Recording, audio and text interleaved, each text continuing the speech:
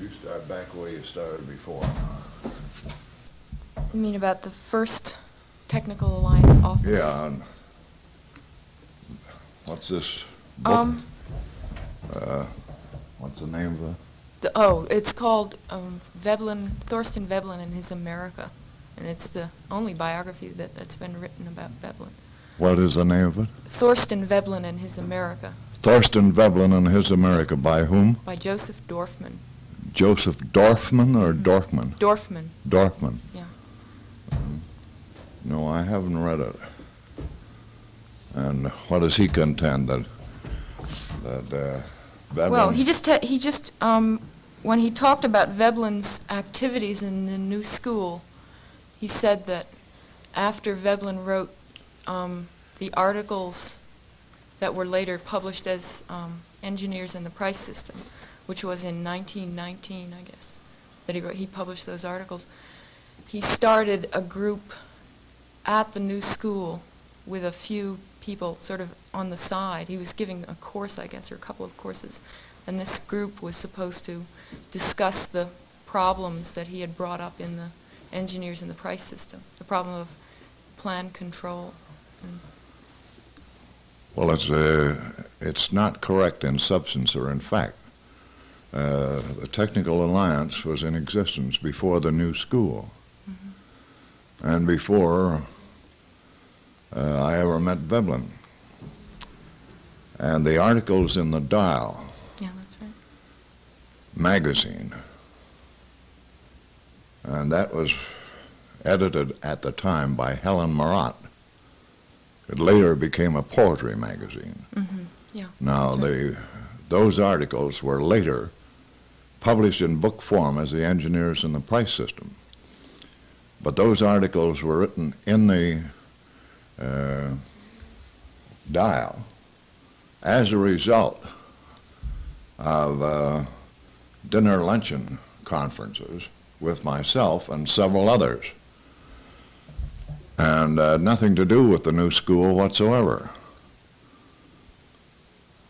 And in fact, I met Veblen at the old faculty club, Columbia University, and I was taken up there and introduced to Veblen, Marjoruni, Cal, and a whole lot more by Montgomery Schuyler and Merrill Rogers. Merrill Rogers at that time was a advertising manager of the New Republic and a husband of Joy Young, the suffragette. You might have to turn that up just a point or so. A little. That's better? Yeah. Right.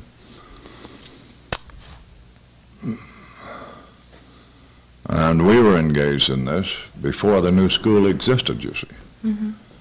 What were you doing at that, and when you first started, what kind of projects were you doing in the Technical Alliance? Research on resources and areas and so on. Was it an independent thing? You weren't... Purely independent. Yeah.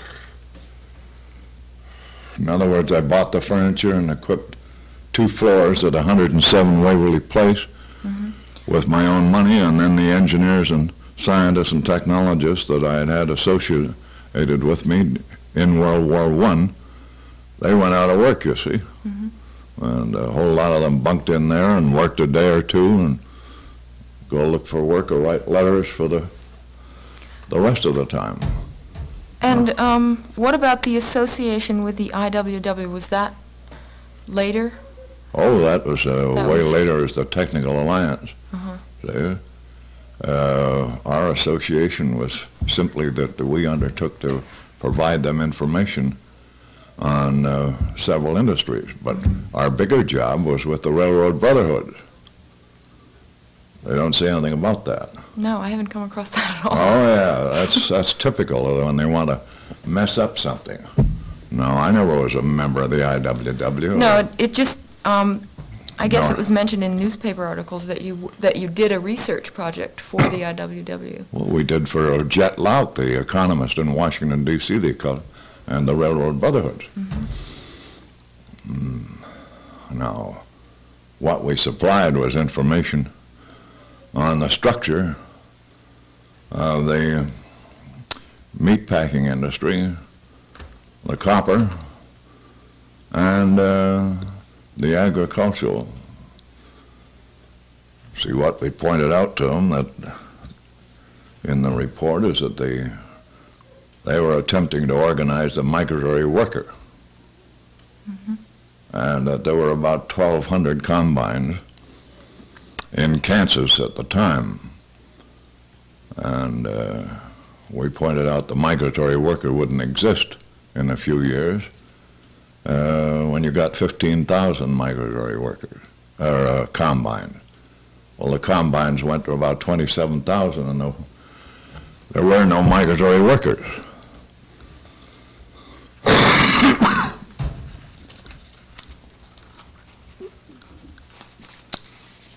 Now, up until that meeting in the faculty club, now that's long before the new school.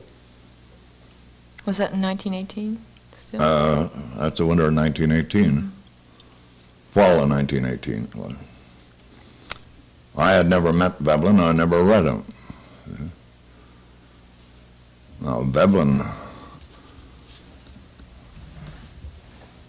his association with the new school was through the, Mrs. Whitney put up the $5,000 a year for simply to keep Veblen. Do you know what kind of course he was giving at that time? Oh, he was What a concern. Somewhat similar to what are in his books. What would you call it? What? Look out. Goes over on tape. Yeah? What are you doing? More volume. Well, that would be the... Simply when I turn, see, when I turn away from the mic, you see, you got it up too high now. Just that when I turn away from the mic, this is so sensitive. Pardon me, go ahead with that question. What kind of course? I think Dorfman said that Veblen gave a course in which he treated the ideas that he used in those dial articles. Oh, no, not at all. He didn't. No. And then he wrote this cockeyed thing about the Soviet technicians, which we jumped him for. He had no more idea, Veblen had, of a technological structure than Susie Q on Broadway did. I mean, he had an inquiring mind, and he had a interesting sense of humor, but he wasn't trained from the technical side.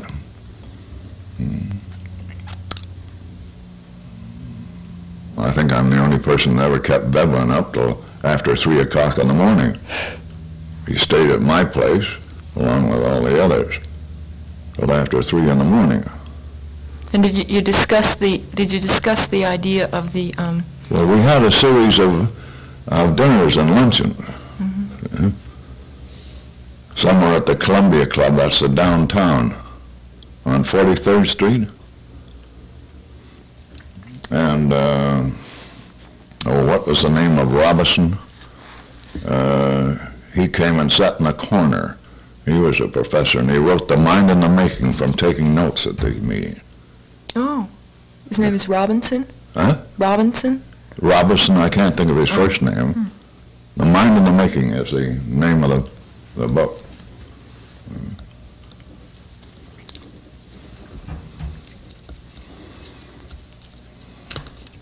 And did you keep, was the Technical Alliance in existence all the way through the 20s? Pardon? Was the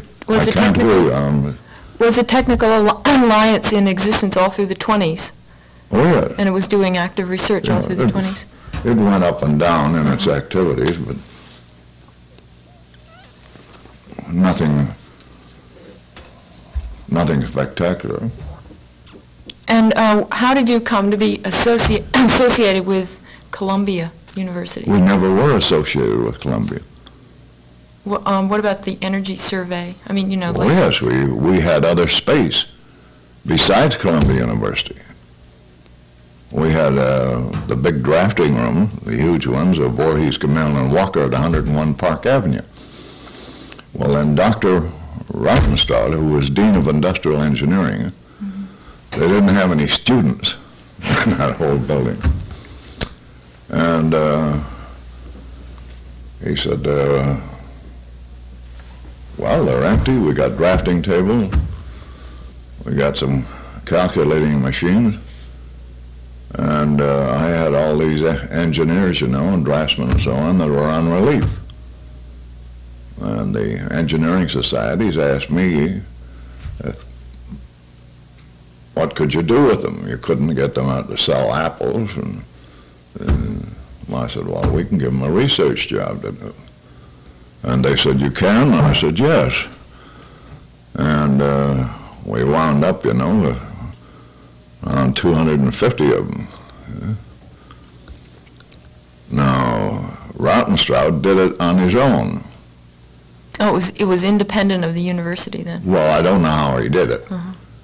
He said, you can have the floors here in the Industrial Engineering Building. He had an office. Now, King Hubbard, Dr. King Hubbard, who was one of our men, he was teaching geophysics at Columbia. Have you heard of him at all? Yes, I have. Well,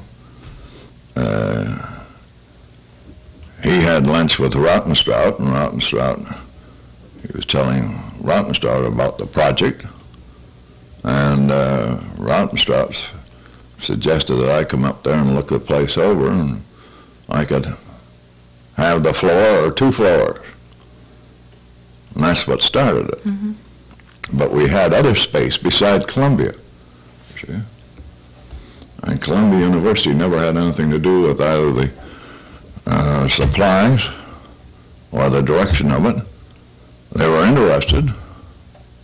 Now, what have you found out of the reason at Columbia University? They claim they... Well, it's very confused. They claim that well, when the big publicity first broke in August, I guess it was, of 1932, right? That's but we were in that was announced by Columbia, wasn't it? Well, that's what I want to get, see what you've done in your research. Now, the Nicholas Murray Butler's political campaign manager and the head of the School of Journalism, or one of them, suddenly found out that Columbia had a big research project underway. That is in Columbia University. So without consulting with us at all, they drew up a release to the press and sent it out apparently on Saturday for a release Monday. They knew how to do it, you see, because Monday's your bad day. If you can really hand the press anything, they'll give it front page. Well, we knew nothing about it till we arrived up there at the engineering building, and you had 40 reporters and sound trucks and movie tone sound news and all the rest. That's what started it. They didn't consult us at all. We didn't have any publicity staff or to handle it. Were you planning any specific publicity for any time in the future? No, we weren't interested in publicity. Yeah. We were interested in doing a job, which was the analysis of the energy determinants of the continent. Our approach was an entirely different one. Certainly it's radical and revolutionary. And then this just forced you to Well, it landed us in the midst of this publicity, of which we didn't originate, and we couldn't, at the time, control. Now, we called a body of thought, and this was way back in the Technical Alliance, we called it Technocracy. Way back in 1919. What about Smith's contention that he invented the word technocracy? Technocracy has been invented by at least 7 or 8, but never in the sense that we use it. Now, he also was in New York, and he used to come into a restaurant in Greenwich Village where he heard the discussions on it. And he wrote an article in an engineering magazine using the word technocracy as an efficiency system. Oh, he used it in a completely different sense then. Yes. Yeah. But it's been used way back by 1884 and 1889 and 1860 something. But never in the sense in which we used it.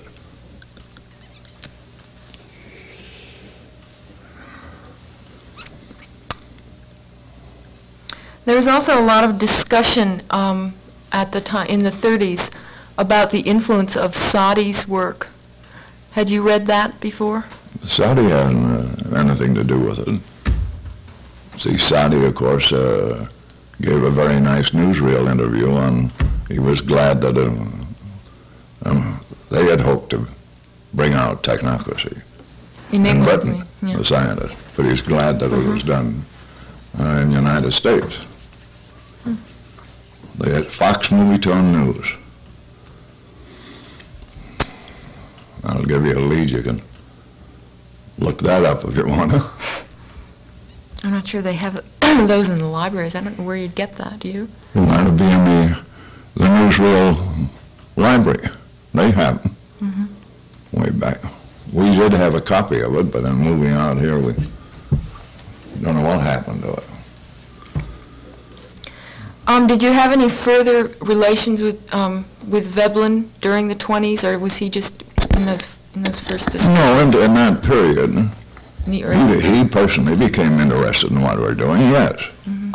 But I'm just trying to clarify Yeah. the original situation. Yeah. That's And right. this Montgomery Schuyler, see, he had been head of the testing laboratory in the city of St. Louis. Well, he later, he did some work for several organizations in Encyclopedia Britannica. And then in '33, the Roosevelt administration gathered up, all the technocrats and ex-technocrats they could lay their hands on. You mean to work in the government? Yeah. Well, Leon Henderson was price administrator. Leland Olds was federal power administrator. Have you ever seen the Technical Alliance Bulletin?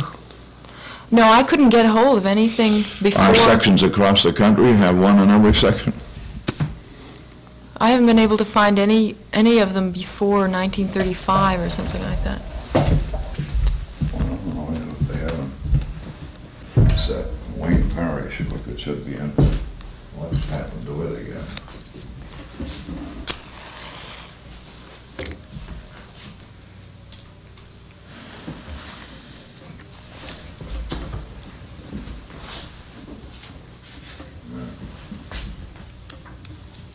Good God, you'll leave it in here.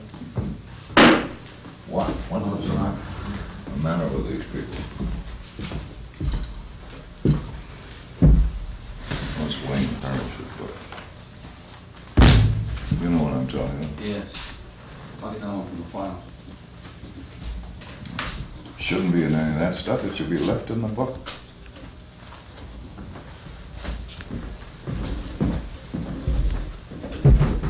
Can I find out from you if there's a section in Boston or around Boston that I could... No, there isn't. We There have isn't. some members in Rhode Island and New Hampshire. We have a unit in St. John's, New Brunswick. We have members in Newfoundland. I can take you over in the house later and show you. We got some photographs of sections all up on the wall.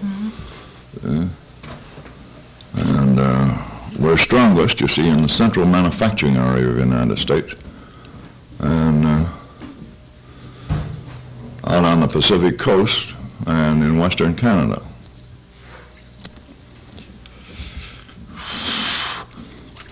I spoke in Boston several times.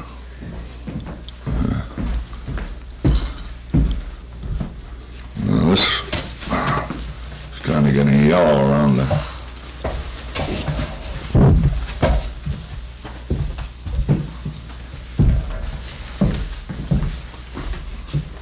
take a look at those names. That was the original committee of the TA.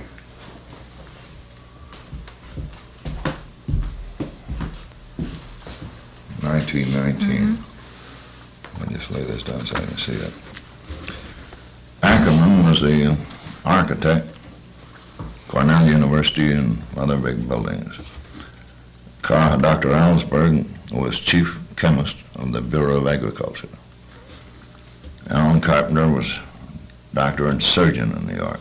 Comstock was head of the Comstock engineering firm. It's still the biggest electrical contractors in New York. They did all the electrical work at the World's Fair.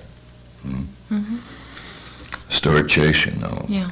Well, Stuart Chase, when I met him first, was an accountant in the Federal Trade Commission in Washington. I pulled him out of that when he wrote his first article in the office of the Technical Land. Oh, really? Yes. And he worked on the Railroad Brotherhood Report. Alice Bowers Fernandez, Dr. Bowers was Deputy Commissioner of Education in the United States, Department of Education in Washington. Bassett Jones, electrical engineer, was a member of the firm of Meyer, Strong and Jones, consulting to General Electric, Otis Elevator, and co-inventor and developer with Clarence Birdseye of Frosted Foods. Really? Does that, my voice come over all right on? Good. Robert H. Cohn was, what was the official name? Was it the American Institute of Architects? Anyway, he was president of the Institute of Architects. Benton McKay, when I first met him, was in the Department of Forestry. I pulled him out of that. His brother was Percy McKay, the dramatist and the poet. I don't think I've heard of him. Oh yeah, he's on Broadway. Benton McKay later went on to lay out and publicize. He's the creator of the Appalachian Trail. Leland Olds, statistician, then he became secretary of the New York State Power Authority. And Roosevelt made him Federal Power Administrator. Charles P. Steinmetz, of course, was General Electric. Tolman, Dr. Tolman, was, at this time, was head of the Fixed Nitrogen Research Laboratories in Washington, D.C. He became Dean of Physics of Caltech. He's the one that taught Oppenheimer and all the rest of them. And in the war, he was atomic representative of the Combined Chiefs of Staff for the United States and Great Britain and co-administrator with Vannevar Bush of All Your Science. John Carroll Vaughan was the great surgeon, head of the Vanderbilt Clinic. Thorsten Veblen, you know. Whittaker was editor of the Architects Institute Journal. So you have quite a collection of stuff.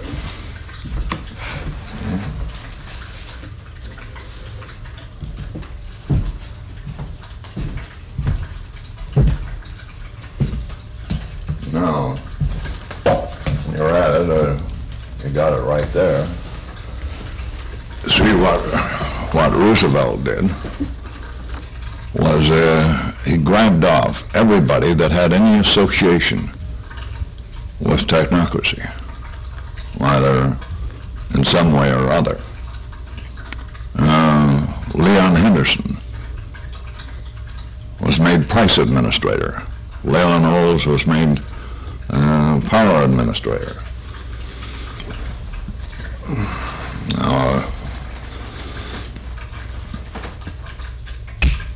Now, what's his name? He and Stuart Chase did most of the work of our report to the Railroad Brotherhood. Can't get his name now, and I want to.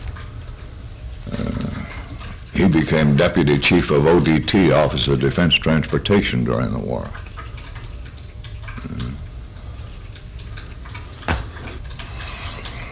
Who was the person who took the name of Frank Arkwright to write the book? Well, that's, I can't think of the name. He was in the Harper and Company.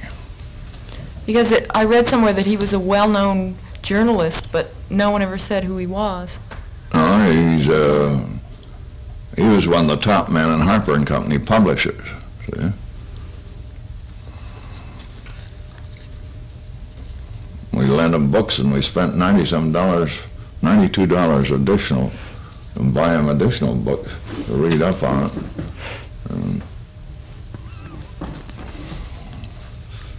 I didn't have time to write.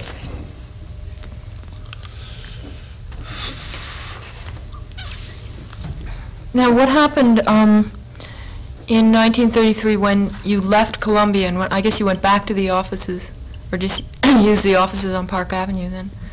Yeah, we were using that.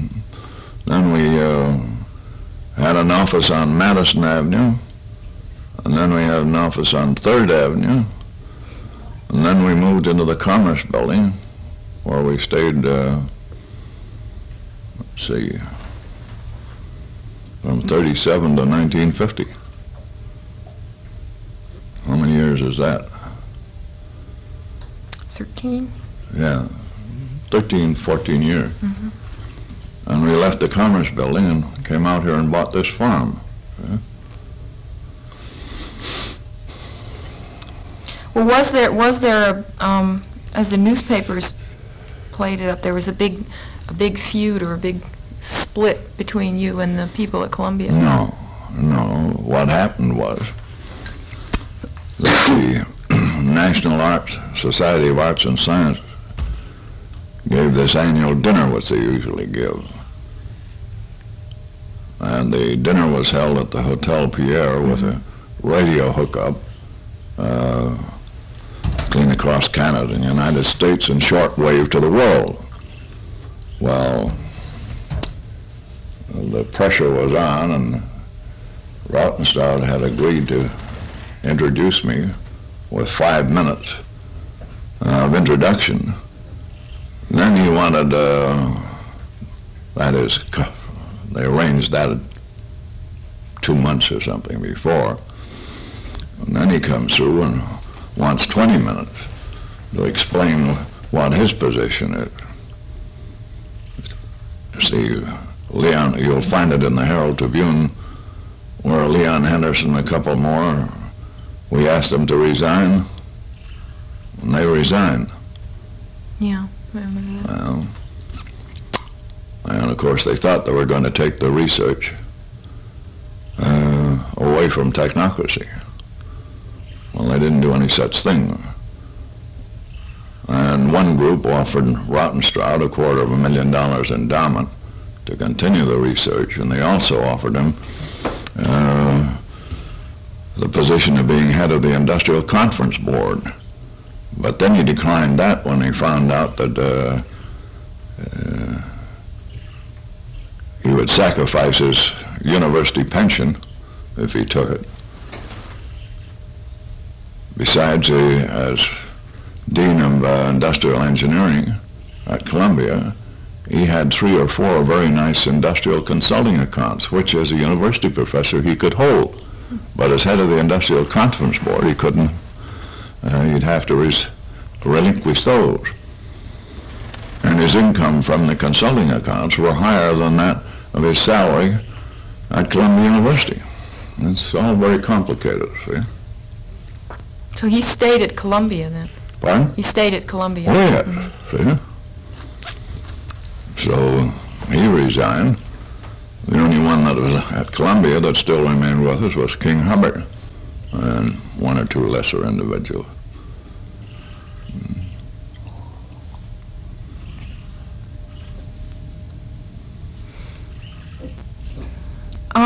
What did you think of the reactions of the bankers and the people who became very interested in the Well, that technology? was typical, you see. They didn't know what it was, and the press broke it. Yeah. Well, then they went for it. Well, then when they discovered that it was really radical and revolutionary. In other words, we consider communism so far to the right that it's bourgeois. See? Well, instinctively, they were correct.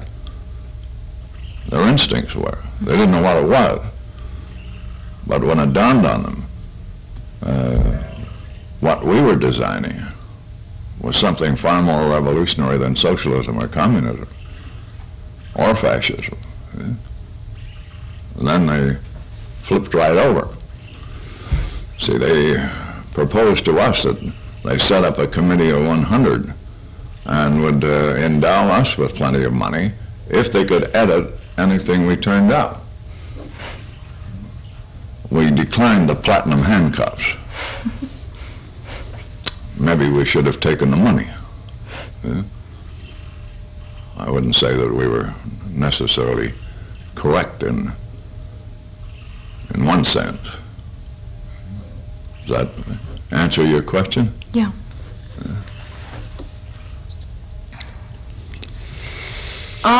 There was mention of, in some of the articles I read, of a specific sort of propaganda campaign after the publicity broke around in January. Whose campaign? Well, By whom? by Technocracy Incorporated. No, we Was went it- on a speaking tour across the country and we organized sections. Mm-hmm. That was 34. That was much later then, yeah. Yeah. Yeah. But you see, you have to get the picture straight. The Roosevelt administration set up this National Potential Product Capacity Survey. And they grabbed off Montgomery Schuyler and Felix Fraser and some more. And they started a right deviation known as the Continental Committee on Technocracy. Oh, that was a separate organization? Yes, we had a Continental Committee, but they grabbed the name. Now, we applied for incorporation in 1932, but the political interference delayed the issuing of the charter until 1933. And that was only done because the firm of attorneys threatened to issue a writ of mandamus on the Secretary of State in Albany, New York, to show just cause as to why it shouldn't be. And it came forthwith in a hurry. Our attorneys were Cadwallader, Wickersham, and Taft. Strange bedfellows. It really is. There's a lot of interesting stuff involved in all this.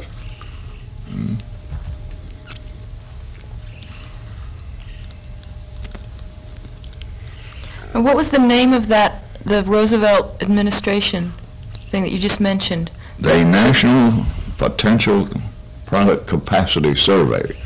Now, they were put on the federal payroll to make this survey. And they went out across the country speaking on Continental Committee of Technocracy.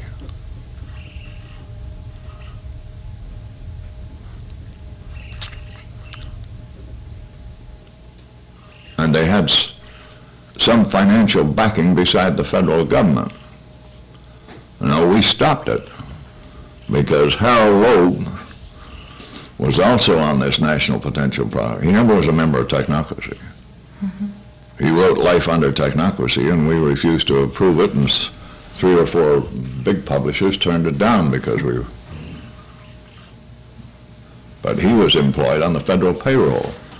Well, he and Felix Fraser went out speaking across the country, and they got a professor at Marquette University, and somebody out in Denver, and then a woman up in Seattle, a woman lawyer. When he got to Canada, we found out what their federal payroll numbers were and sent their federal payroll numbers to Canada. They had crossed the boundary line. You can't cross the boundary line as a government employee of either Canada or the United States, vice versa, and speak on another subject. That's contrary to the law. So they were stopped.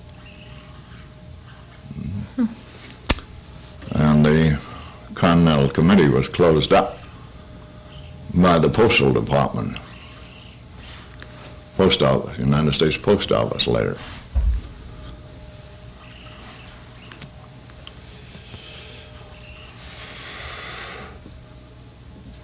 Now, that was in '33 that they did this, right after Roosevelt took office, you see. And that National Potential Product Capacity Survey was under the chairmanship of Langdon Post. And Langdon Post married, what was the millionaire cartoonist? He only had one child, a daughter, and Langdon Post married the daughter. Hirschfeld? Hirschfeld? Pardon? Hirschfeld? I can't hear you, my dear. Hirschfeld, the one who does the New York Times cartoons. No. Oh, he was one of the first cartoonists in strip comic thing. When he made $1 million or so out of it, a couple of million. Who did,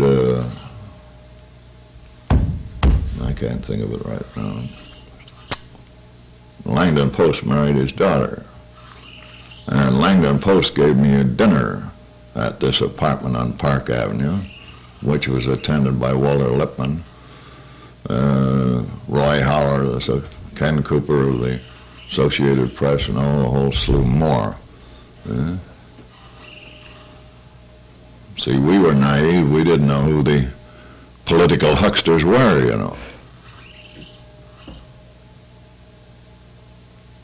Very interesting, because we had to get educated too, but not in what we were doing, but in what we had to battle.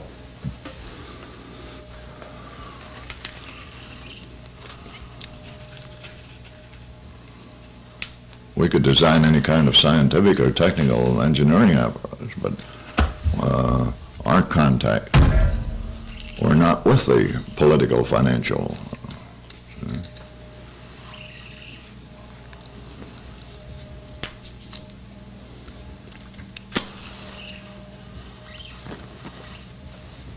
Did you have any trouble with the socialist and communist organizations at that time?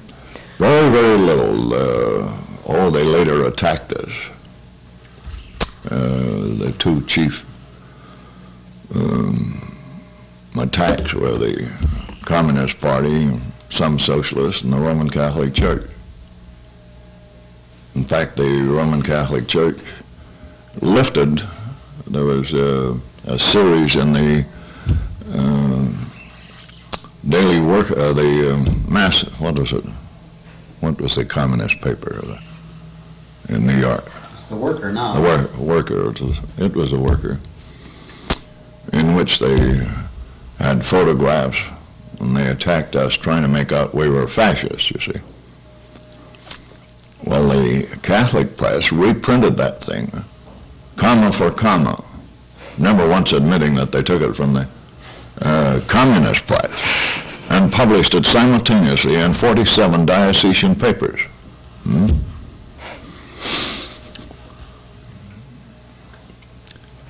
And yet a year before, the Jesuit Catholic America had advised every Catholic engineer to join Technocracy. That's before the flip over. But there aren't many Catholic engineers, you know, or scientists. Relatively few. In fact, the smallest percentage, Jewish have quite a high percentage of mathematicians and so on, but your Catholic out, they go in for law and. Do you think that's because a lot of them go to Pardon? Catholic universities? Pardon? Do you think that's because a lot of them go to Catholic universities? I can't hear you, my dear. Do you think the reason for that is that a lot of Catholics go through Catholic universities and they Yes. probably don't? Well, your old university in Europe. Yeah. You see what? They went in for the arts, for history, for law and logic, but not science. And you're the same way here. Well, they try to pick it up and modernize it here, but it isn't comparable to a modern engineering college. What do you think was the total effect of all the publicity in 1932 and 33? Do you think it was bad for your organization, or? Bad and good, depending on how you view it. If we had had a big office staff on the publicity, we could have handled it, but we only had one typewriter. And when mail poured in the thousands and telegrams by the thousand, you simply didn't have the facilities to handle such a mass impact. And they were the press was running wild. So was every writer and everything else. See, Stuart Chase wrote a book right at that time. Well, he didn't come to us, but he had 3 chapters or more on technocracy. And the publishing company called us up, and he had to take the 3 chapters out. He did write a short pamphlet on it. Oh yes, and he went on a speaking tour across the country, and the big speaking tour agency publicized it. $2 an hour. But that activity was approved by No. you? Oh, what? Oh no. These people, everybody stepped into the act, you see, to get aboard the gravy train. And we had nothing to do with it. Well, they had a wonderful time for about a couple of years. See, when they flipped over to the attack side, then they tried to bury us. See, the technocracy's really been dead, you know, we're zombies. Yeah. I know. I remember reading in I think it was a book by a couple of communists who claimed that the communist press was what stamped it out. They claimed that the communist press. Oh, they all claimed that. Oh, yeah. They never stamped it out. Yeah.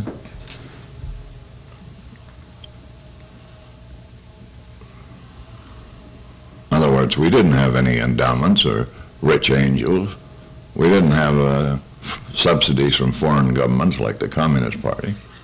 Yeah.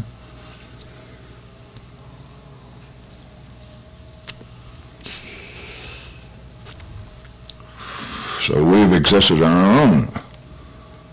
Membership dues, our literature. And at the time of the publicity, we were only a relatively small group. Well, today we're spread out across the continent. How many members do you have now? Well, you never make any statement on membership. Never have and never will. And not just the same as when we introduce anybody on the platform. We do not engage in eulogy of who he or she is. Just that they're an officer or director or so on of Technocracy. But we have our own printing plant. We own some nice section buildings. We have some little section headquarters. We have some that are as large as a supermarket, all depending on where it is. And you have to have 50 members to be chartered as a section with 11 Board of Governors, and they're elected every year. The Continental Board of Governors are 12, and 3 are elected every, so there's a 4-year term.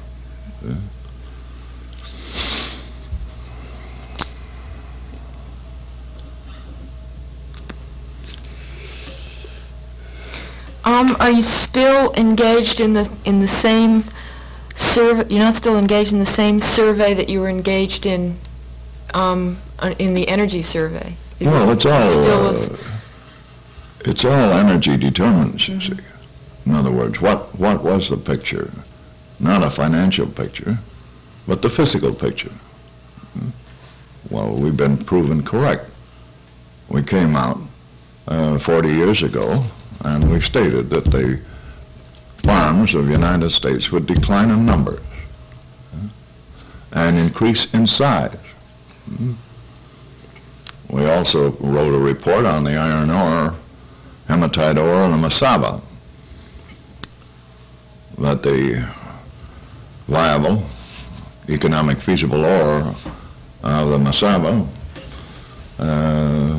that the Fe content would decline as a function of depth, I'm quoting now, and that the Si, silicon, would increase as a function of depth, and that the economic feasible ore would be exhausted by 1950 if there was the same continuous growth of consumption in the steel industry of the United States. Well, of course, the Depression held it down, and she didn't kick off till World War II again, you see. But Masaba is gone right now. And copper, we're in a sad way because practically all the copper mined in the United States is 0.8% or less. Our lead and zinc, our petroleum, we're only doing 11 barrels per well per day. And we've been kidding ourselves that we find new reserves. But Iran, for instance, their barrels are 10,000 barrels per well per day, not 11.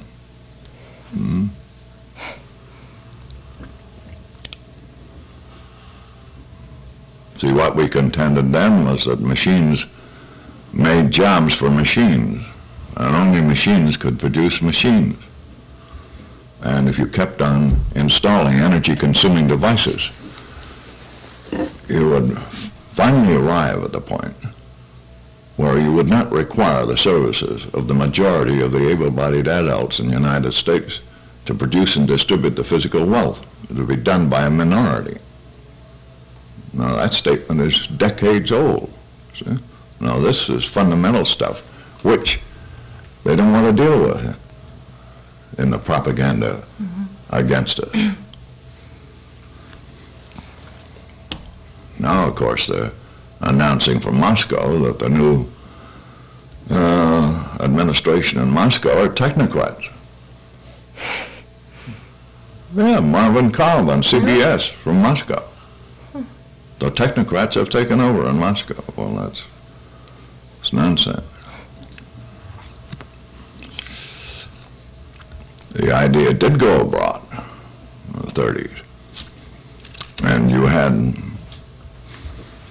with no help from us and no affiliation, you had the Deutsche Technokratische Gesellschaft formed in Germany, and they've a number of prominent German scientists and engineers, and they published a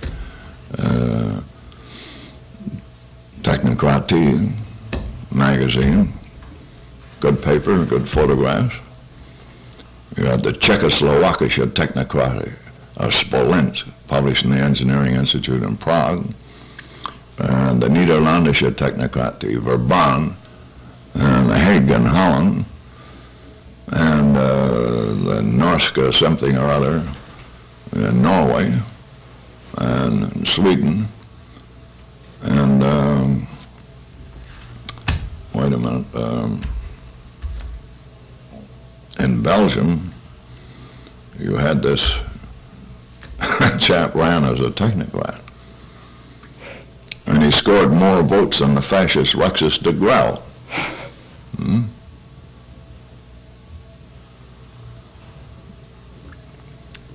Now in Italy, Mussolini started off first. He arrested 27 engineers, scientists, and threw them into imprisonment in La Paris. That's a prison now. One of them was the son of the Consul General, Italian Consul General of Switzerland. Give you an idea. Well, when the Allies liberated La Paris, they took him over to North Africa. And lo and behold, they weren't soldiers, so they didn't receive the status of military prisoners. And there they were down there starving to death in North Africa in Allied hands. They weren't soldiers, they were political prisoners. Well, when Hitler came into power, he promptly squashed the Deutsche Technocracy Gesellschaft. And when he took over Czechoslovakia, the Technocracy Smolensk, Czechoslovakia was, some of them escaped, some of them died. And right now in France you have the, just trying to think of his name, you have this organization that even carries our literature on their list in France. And they broadcast every once in a while, and they publish it. There are two organizations. One's political and the other isn't.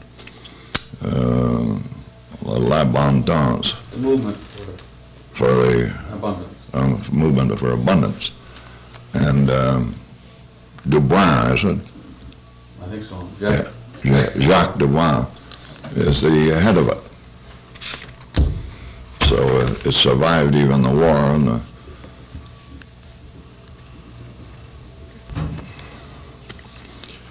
but please understand that we had no part in this setting up of any of that, just mushroom as part of it. We've never had any contact with the Russians, and so we don't know anything about that. But to say that there are technocrats in Russia or in France under de Gaulle is nonsense. Well, do they mean it specifically in reference to this movement, or just using Well, the they're word using the and- term, you see, Yeah. that planning and design. Anything that's of national design now is synonymous with technocrats and technocracy, you see. Of course, it's incorrect to use it that way, but that's partly done to confuse it, especially when they're French Catholic writers. Well, you ask me some more questions. Do you have any ideas on how soon the technological unemployment will really reach, Well, it isn't only unemployment, you see. or just Let me see if I can give you a picture. In 1920, John L. Lewis had 780,000 bituminous coal miners. Today, he only has 235,000. Now, true, John L. Lewis and the coal operators have raised the coal mining per man to the highest in the world, 8 to 14 tons per man. But the new machines coming in do 8 tons a minute. In other words, John L. Lewis isn't going to have 235,000 very much longer. Your American railroads had 2,140,000 in 1920. It's now down to less than 800,000, including station employees. what about the federal program to retrain people who are like in the coal mining districts in Virginia and whatnot? They're retraining them. Look, my dear, the trouble with all of this is that any philosophic approach, any moral approach, any humanitarian approach is invalidated utterly and completely by the technological progression of the next 30 minutes. That is what they cannot see. They're thinking in terms of dollars and economics and balance sheets when it's a physical problem. Now the consolidations of railroads that are coming up will trim another 200,000 employees out. Well, there'll be no future for the youth of America in railroading, coal mining, chemicals, cement.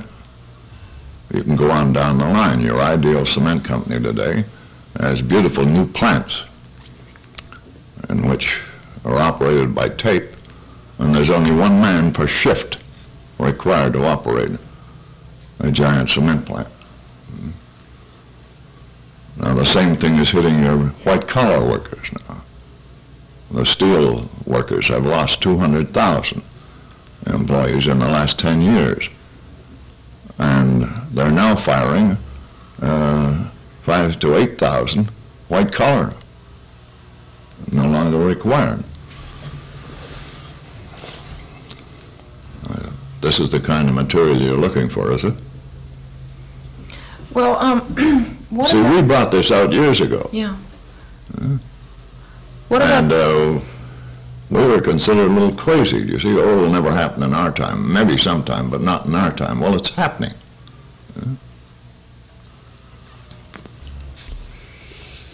What about the idea that people who were put out of work completely by technological improvements would be absorbed in new industries which are just developing?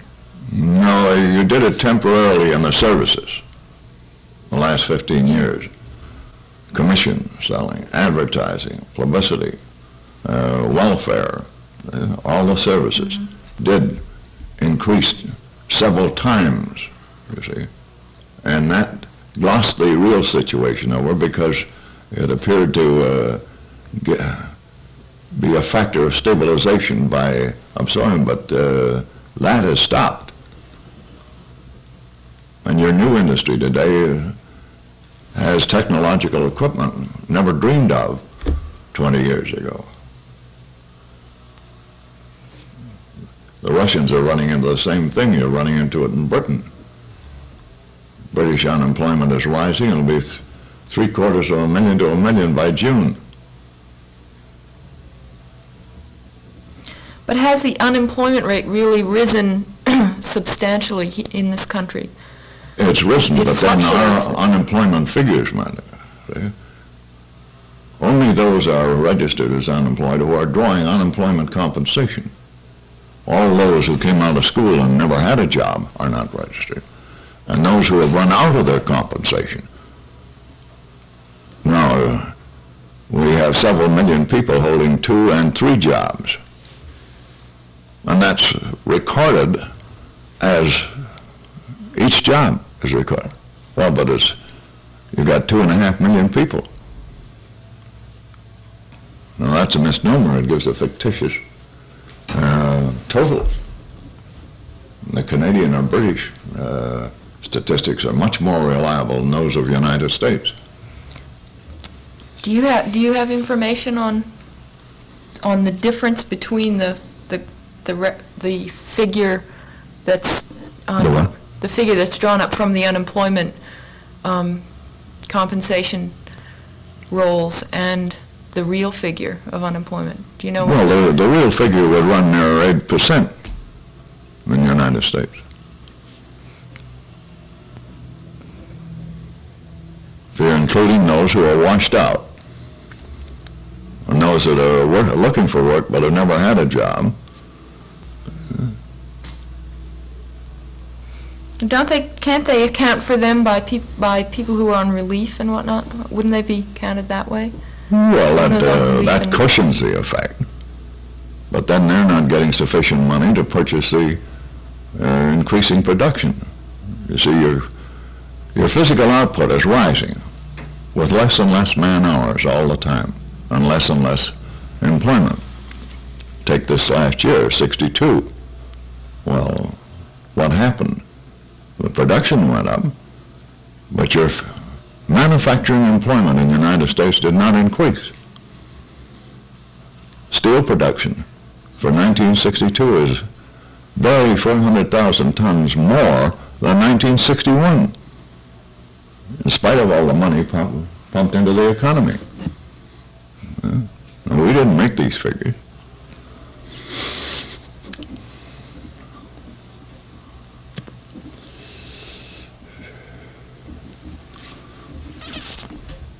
Now, do you have any specific ideas on what will happen, say, in the next 10 years, Oh, yeah. based on your... See, the moment that your energy consumed per capita rises to a certain figure, then you no longer can employ the majority of working adult. In other words, you can produce abundance and distribute it with a minority of your working population. Well, then you'll have to pay everybody, whether they work or not, the same amount. It's going to be rather complicated under this social system, isn't it?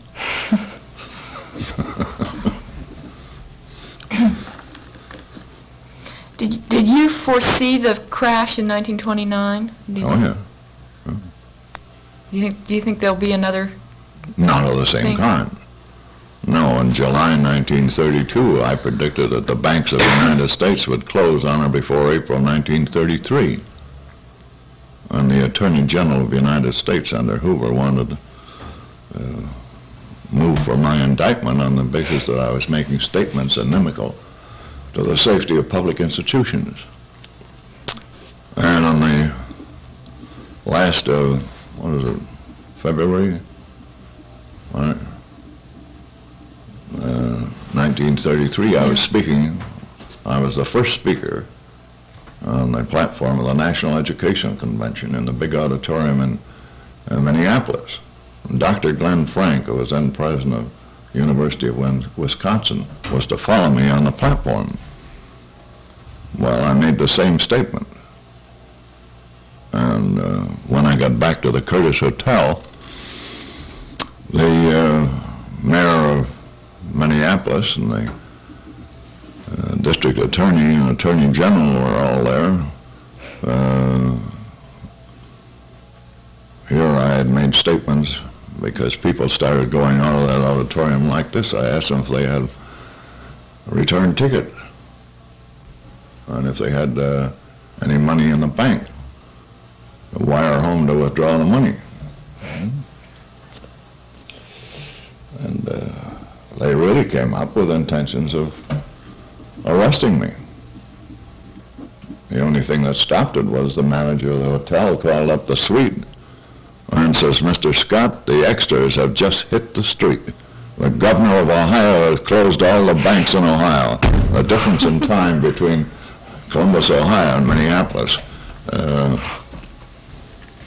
that did it. I said, "Send up 100 copies."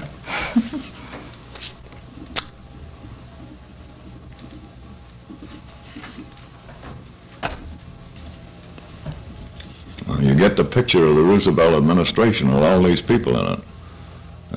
I'm still trying to think of, what's his name, that